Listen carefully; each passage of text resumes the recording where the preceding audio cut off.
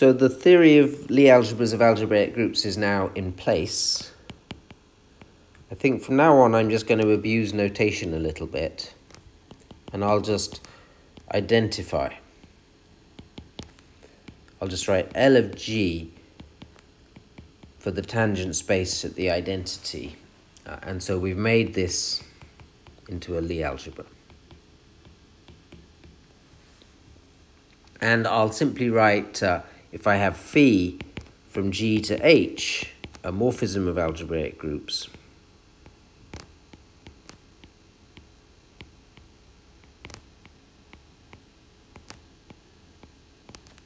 I will simply write d phi from L of G to L of H. I'll just write that instead of d phi E. It's the differential at the identity. So this is a Lie algebra homomorphism.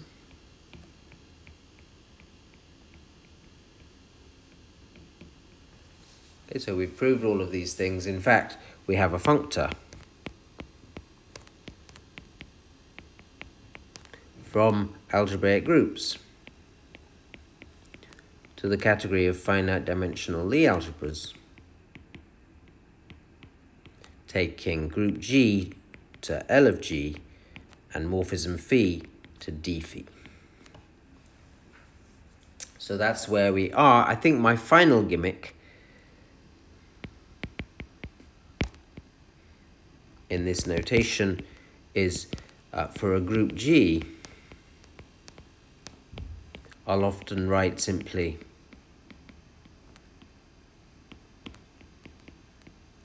that same letter, capital G, I'll just turn it into a little German font G.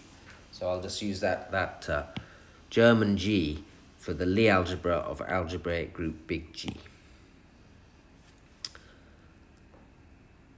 So that's just kind of a shorthand. Rather than writing L of G, I'll simply write little g as we go.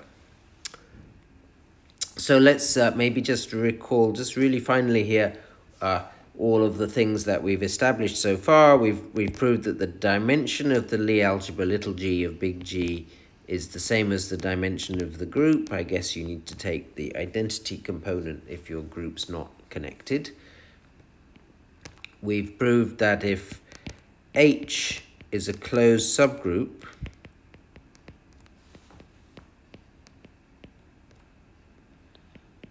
then the Lie algebra of big H, so that would be, with this shorthand, that would be this German H. You see, I'm very bad at drawing German letters, so you've got to understand that that sort of H there that I come up with is meant to be this nice German font. So that's the Lie algebra L of big H. So this has just been identified with all x in the Lie algebra of G, so point derivations with the property that x kills the ideal of that closed subset H. So I'm abusing notation a little bit. I'm always thinking in terms of tangent space. So remember, tangent space at point E is the point derivations from the coordinate algebra of G to the field for that point. Last time L of G denoted something slightly different. It denoted left invariant derivations from the coordinate algebra of G to itself. And in those terms,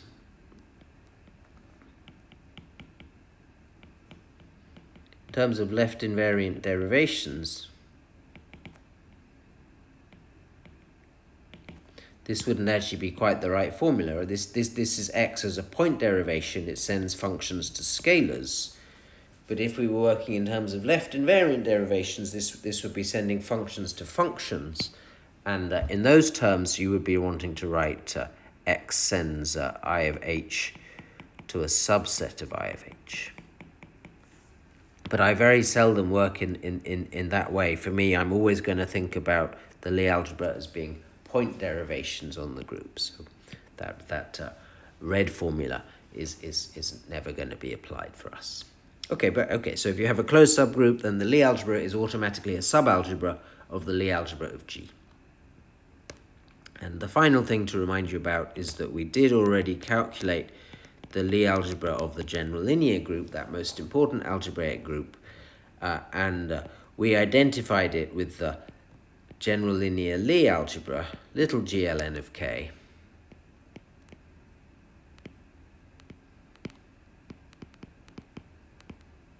so my shorthand notation of denoting the Lie algebra of big G by German G is applying here. Big G ln, its Lie algebra is little g ln. And under this identification, the IJ matrix unit, EIJ, inside that matrix Lie algebra, is identified with the element of the tangent space, so the point derivation that's partial differentiating with respect to the IJ coordinate function and then evaluating at E. So that's the theory we've set up. So now let's go to examples.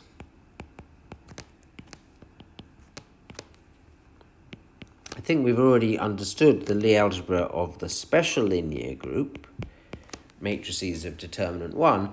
We already showed that that was so that would be little s ln of k, which is a subalgebra of g ln of k. And we've identified this with the matrices of trace 0. Okay, so, and indeed, if you take two matrices of trace 0, their commutator has trace 0, because trace of AB equals trace of BA. Okay, so that's a subalgebra. That's the Lie algebra of the group SL, and this totally fits, right? Because if you remember, the special linear group embeds into the general linear group. So there was a short exact sequence of groups here, and then the quotient group is just the multiplicative group GM. So this would be determinant here, that morphism of algebraic group, sending an n by n matrix in GLN to a non-zero scalar. And when you take this and you differentiate, apply our functor, this gives you the short exact sequence of the Lie algebras, little sln, little gln. And then the Lie algebra of the multiplicative group, well, that's just the one-dimensional Lie algebra. It's just the field, and there's only one possible Lie bracket to put on that because of skew commutativity. It's got to be an abelian Lie bracket, so the bracket just being identically 0. And so this was determinant. This map here, this is the differential of determinant, and the differential of determinant is trace. So yeah, this is exactly the kernel of that Lie algebra homomorphism defined by trace. The kernel of trace is little sln. Okay, so that all fits nicely. So the next example I want to do, I want to actually go through a kind of fairly long calculation because it's an important example. I want to calculate exactly the Lie algebra of the symplectic group sp2n of k. So, of course, I'm going to denote that little sp2n of k. It's going to be a Lie subalgebra of the general linear Lie algebra gl2n of k. So I want to work out exactly what subspace is the symplectic Lie algebra.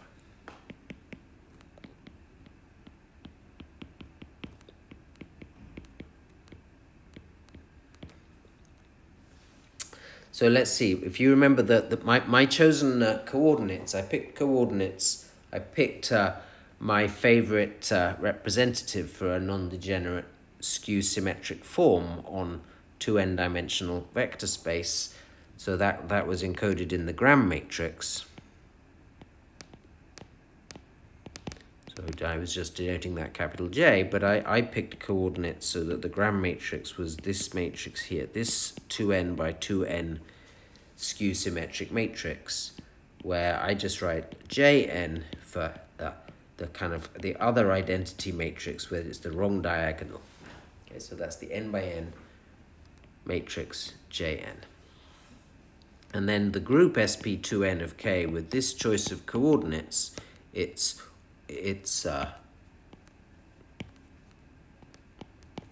all G in the general linear group, such that we had G transpose J, G equals J. That was what preserving this bilinear form turned into in these coordinates.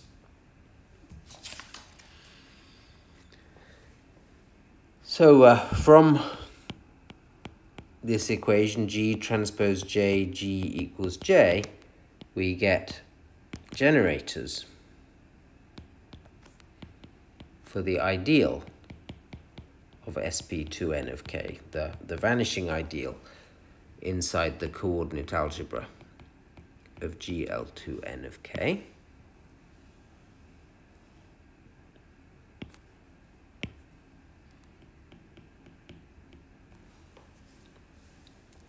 So this ideal is, it's going to be, so I'm going to try and, let me see if I can build this. So I need to think about that. So that's a matrix identity. So from the entries of those 2n by 2n matrices, I get 2n squared equations cutting out that closed subvariety. So let me see. So my equations are going to be labeled by u and v running from 1 up to 2n. So let me see, I've got to think, what is this saying? So the UV entry of this is just JUV, and the UV entry of that guy, well, that's a matrix product. So I'm going to need some other variables, R and S, maybe going from 1 to 2n. So it's going to be the UR entry of this, the RS entry of this, and then the SV entry of that.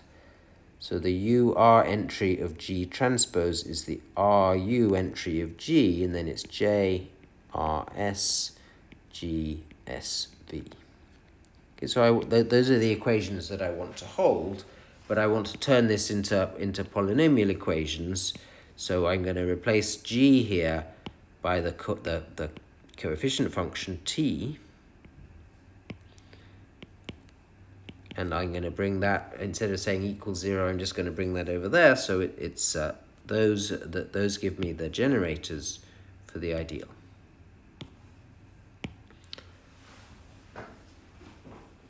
Now we've got generators from the ideal.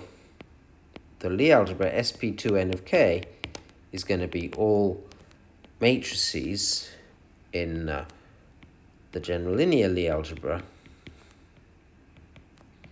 which send each of those generating polynomials, each of those quadratics, to 0. So a matrix is, of course, a linear combination of matrix units, so I and j going from 1 to 2n, and then I want these point derivations to send each of these polynomials to 0. So here's what I'm going to get. So ij goes from 1 to n, aij.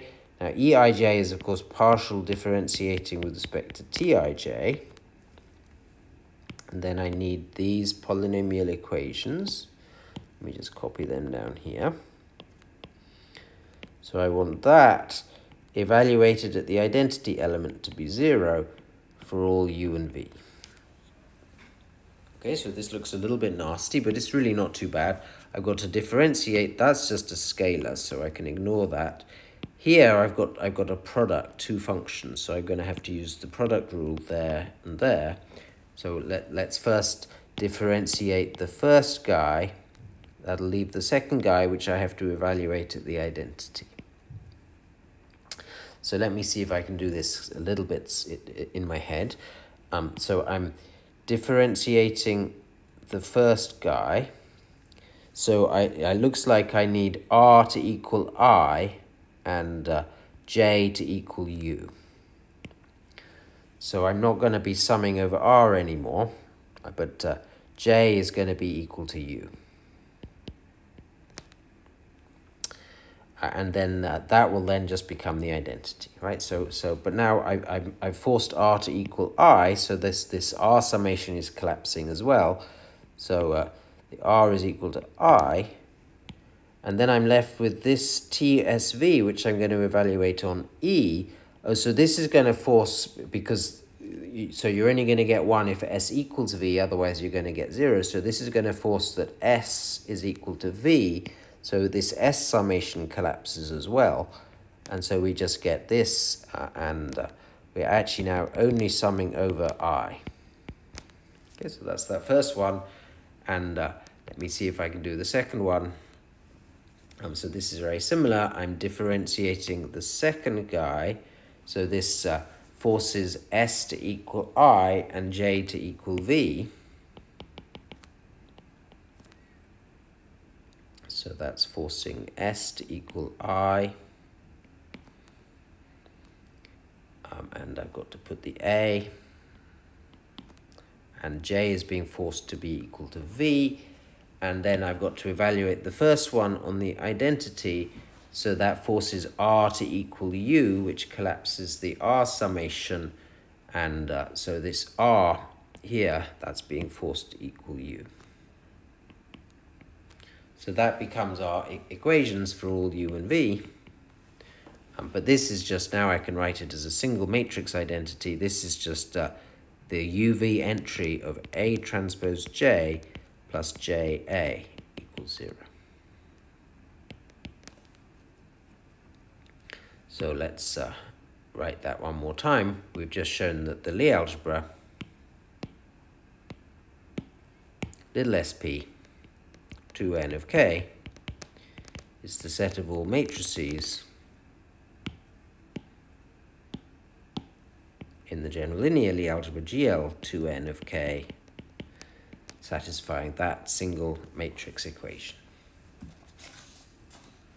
I've done everything in coordinates here because I just did that brutal calculation, but if you wanted to be coordinate free, you could do that. Then the symplectic group for V being a symplectic vector space with this bilinear form, it would be all G in the general linear group, such that then in coordinates without coordinates, it's that G preserves the bilinear form.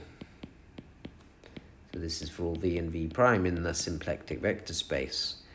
And we've just calculated the Lie algebra of that. It's all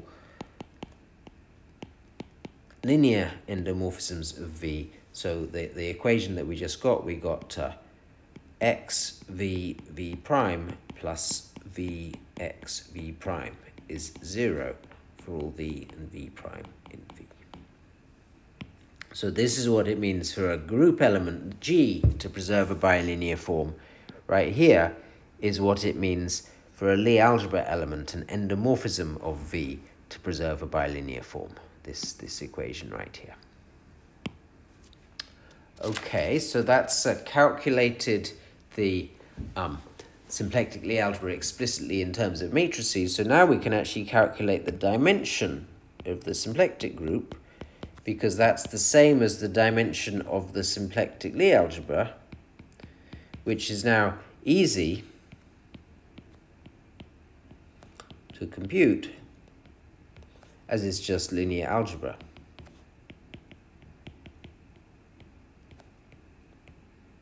I don't think it was so obvious from the nonlinear equations defining the group what the dimension of that connected algebraic group was. But now now that we've linearized, it's a simple calculation. So I'm going to go through this as well, because it's going to be very important for us to know this symplectic group very well. You can do exactly the same thing for the special orthogonal group, but I'm not going to do that here. I'm going to put that as one of the exercises on homework.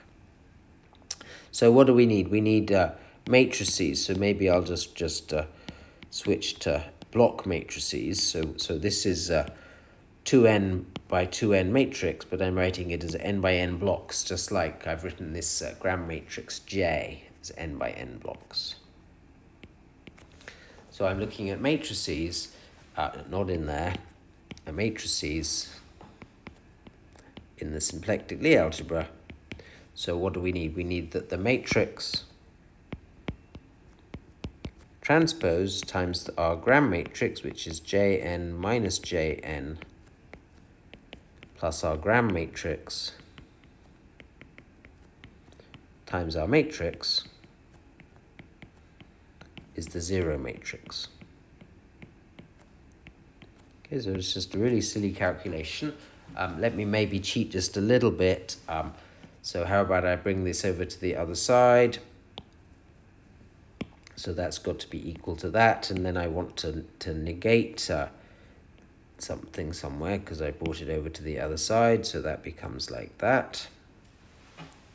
And how about I transpose this sneakily, just like this? So it's going to be the transpose of A, the transpose of D, the transpose of B, and the transpose of C. And now let me multiply out. So it's going to be minus C transpose Jn, A transpose Jn, minus B transpose Jn. Oh, that was multiplying matrices is pretty hard. Minus D transpose Jn and B transpose Jn. That's got to be equal to the right-hand side,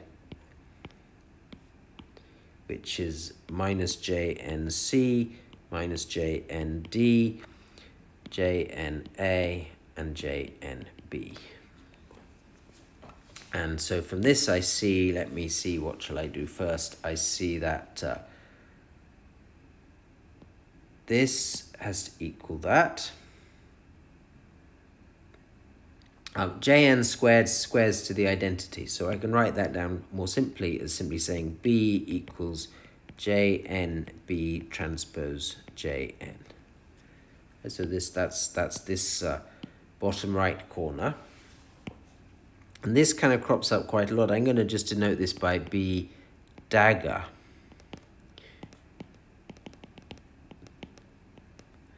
So this is B flipped in this odd diagonal.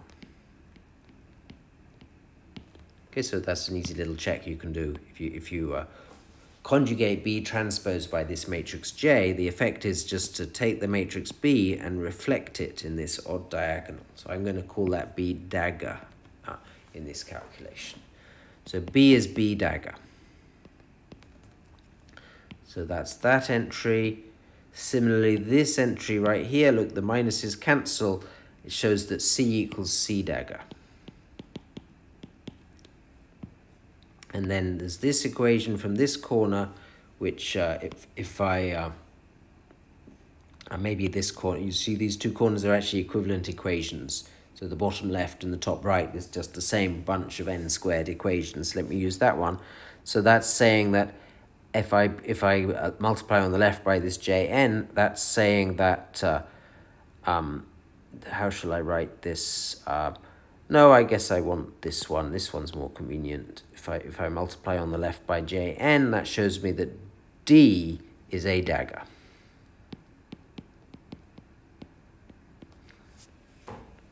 So we're ending up with matrices. So instead of putting D down there in that corner, that's just not a dagger either. There's a minus sign that I missed.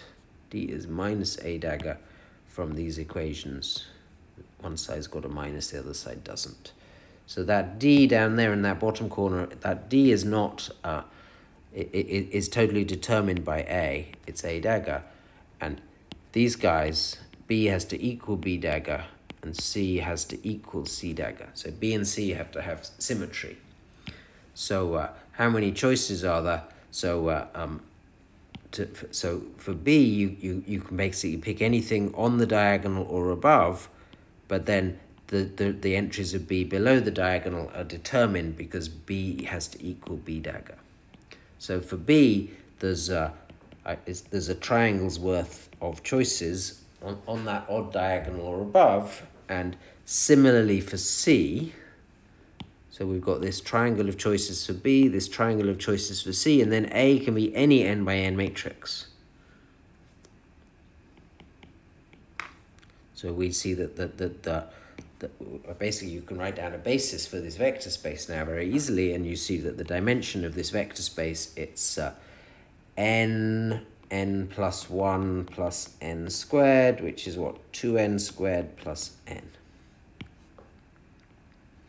And so right there, we've just calculated the dimension of the symplectic Lie algebra.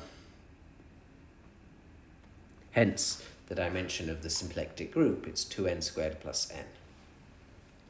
So that's a kind of tedious and long calculation, but it's quite nice to have coordinates for the symplectic Lie algebra available, and we'll use them later on when we're analysing that Lie algebra structure in more detail.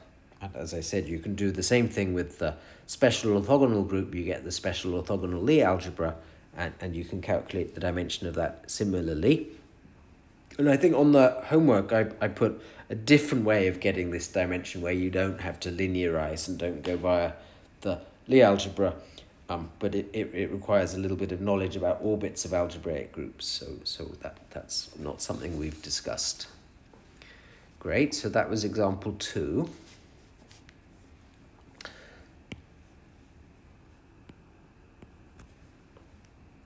Third example, let G be any algebraic group and take some element, little g, inside G.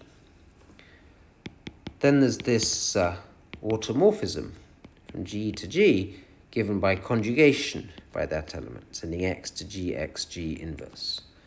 So this is, of course, an inner automorphism.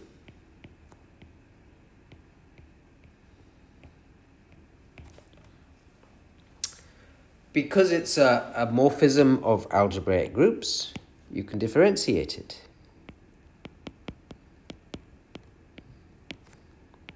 And it'll go from the Lie algebra to the Lie algebra. So this is denoted capital A add G. So this is an important notation. Capital A add G. It's the differential of int G. So I just write add G of x. So let's see, for the group GLN, you can calculate this quite easily and write it down. So what is add G of x? And so it's really enough to know what this is for GLN, by the way, because any algebraic group can be embedded as a closed subgroup of GLN, and then the Lie algebra of that subgroup is a subalgebra of the Lie algebra little GLN, and so then you can calculate add G of x in general via those embeddings, and the formula I'm just about to write down. Well, what could it possibly be? We've got an invertible matrix, invertible n by n matrix G, and we've got a general n by n matrix X in the general linear Lie algebra. What could this adjoint action possibly be? It's just a conjugation of that general n by n matrix conjugating by the invertible matrix G. Let me see if I can show you how to prove that. It's enough to check it on the IJ for X being the IJ matrix unit. So we're going to calculate add G on the IJ matrix unit EIJ. Well, that's some new point derivation. To work out what it is, we need to work out, it's a new matrix, right? So we need to work out the RS entry of that matrix for every R and S, which you do just by evaluating that point derivation on TRS. And then by definition, add G, it's the differential of int G. So by definition of differential, it's just EIJ of the comorphism of int G applied to TRS. Now this guy here, so this is a very similar calculation to the way we calculated lambda G or rho G acting on TRS last time. So this is the same thing as, let me just write, so in fact, because, so here we've got, we're looking at conjugation by G, right? So you need to use the co-multiplication twice. So you need to co-multiply this T not once to get a T tensor T, but twice to get a T tensor T tensor T. So it's going to be TRA, tensor TAB, tensor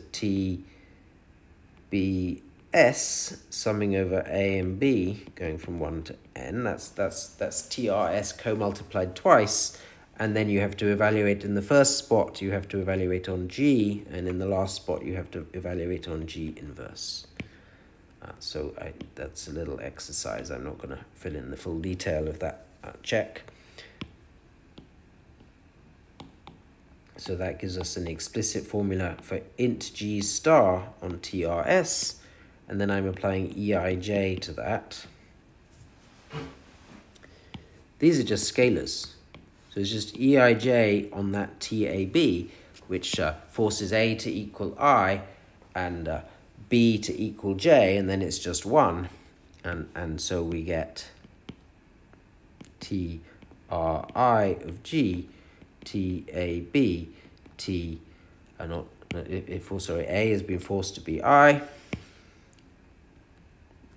Oh, I'm evaluating that T. That middle T has been, we've done this partial derivative dTij to this TAB. So it's been turned into a scalar. And then the second one, this B is being forced to be J. So there's our scalar. We've evaluated our point derivation now. And so what this number here tells us, it tells us the RS entry of that matrix. So this means that this thing right here, it's the n by n matrix with RS entry that we just calculated, this guy. But this guy here is exactly the same as if you take the matrix G and you conjugate the IJ matrix unit by that G, that gives you an n by n matrix, and you calculate its RS entry, right? The RS entry of that's exactly what this calculates by the formula for matrix multiplication. This is the matrix unit here. And so this shows that this matrix is just this matrix, and that's exactly the identity we're trying to prove when X is the IJ matrix unit, and that's good enough by linearity. So I think there's a proof in there somewhere. There we go. So that's int G, the differential of int G, the automorphism of the group given by conjugation by G. That's called add G. It gives a Lie algebra automorphism from the Lie algebra little g to little g, and in the case of the general linear group, add G is just conjugation again on the general linear Lie algebra.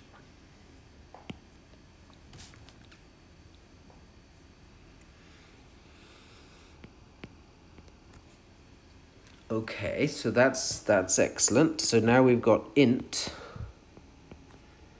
from G.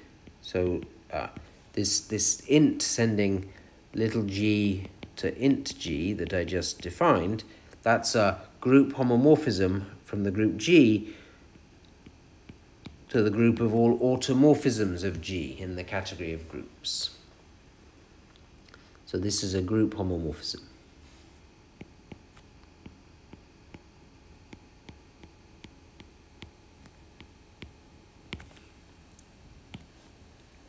And we've now just defined add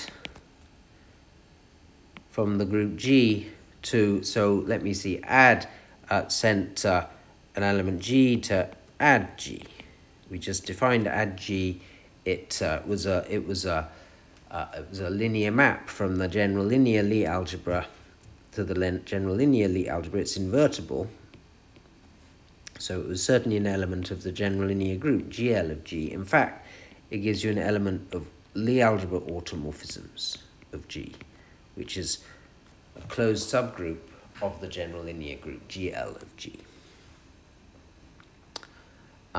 Okay, so this is looking good. Let's see if there's a few comments I should be making here. This right here, this guy here, this is a closed subgroup of GL of G, so it's an algebraic group.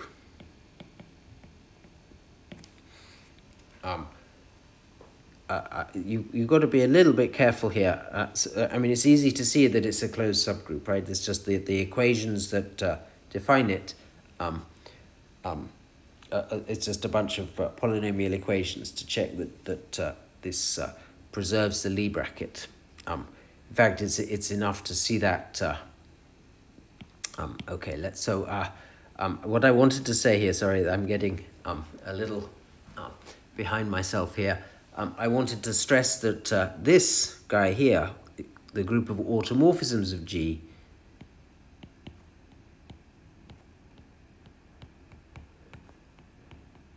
is absolutely not an algebraic group in general.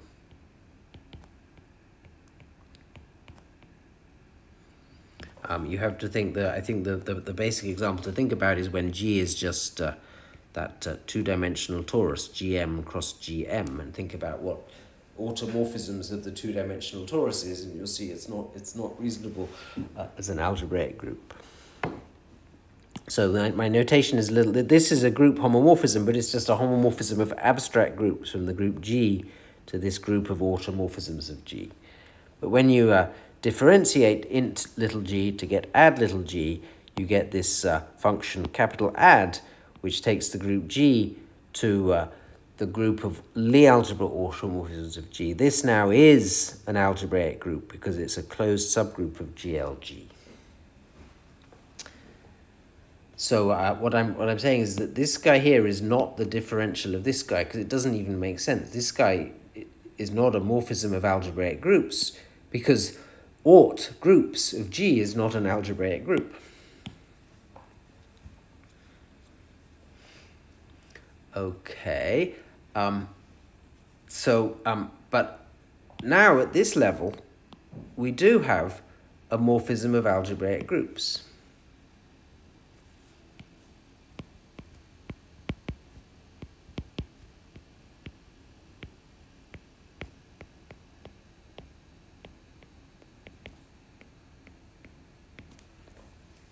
Okay, so writing it this way, putting int first and then add, it's just a little bit confusing, because this int is not a morphism of algebraic groups. We didn't differentiate int, we just simply differentiated the automorphism int g to get add g. Fair enough. So now that we're at this capital A add, I can differentiate this morphism of algebraic groups capital add. So the differential of capital add, that'll give us a Lie algebra homomorphism from little g. Well, the Lie algebra of the general linear of GL of G on the previous line is the Lie algebra, little gl, of that vector space, right? This is just the general linear group on the vector space. Its Lie algebra is the general linear Lie algebra on that vector space. Well, actually, it goes to the Lie algebra of that algebraic group of Lie algebra automorphisms of G, and what could that possibly be? Well, that's just the Lie algebra of derivations.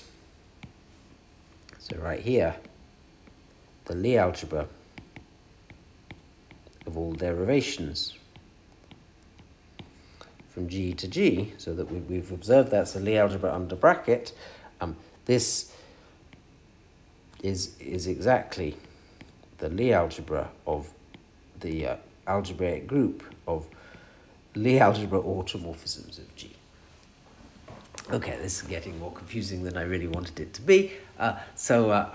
Let's finally tell you what the name of the differential of capital A add is. It's little a add. And so this sends x in the Lie algebra G to little add x. That's the notation used. Little add is defined to be the differential of big add. And you can calculate this. Little add x, what derivation of G is it? So little a add x of y, turns out it's just the Lie bracket xy.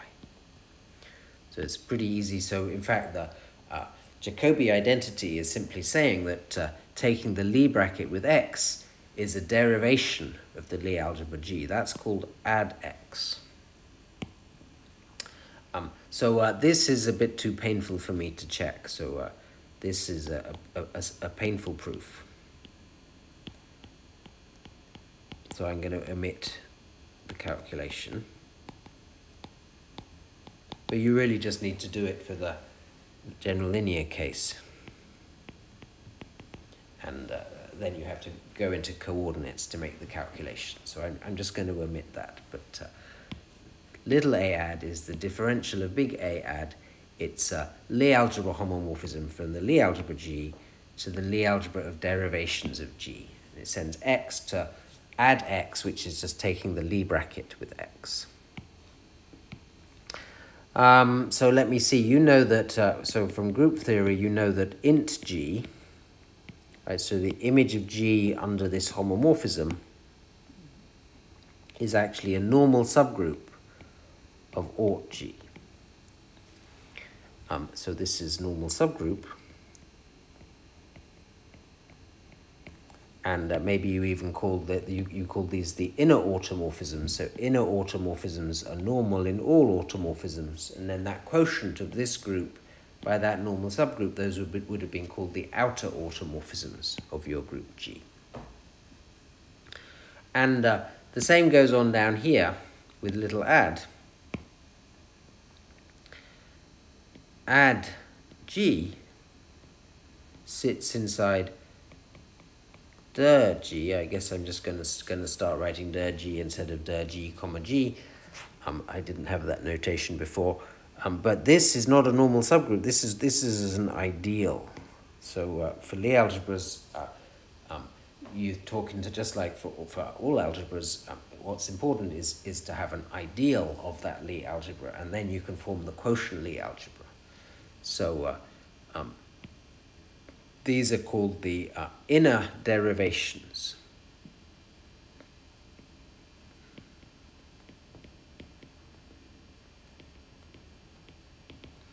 Just as elements of int G are inner automorphisms. So little add of G, the image of G under this Lie algebra homomorphism, those are the inner derivations which form an ideal of all derivations. And then you could form the quotient, that would be a Lie algebra, that would be the Lie algebra of outer derivations.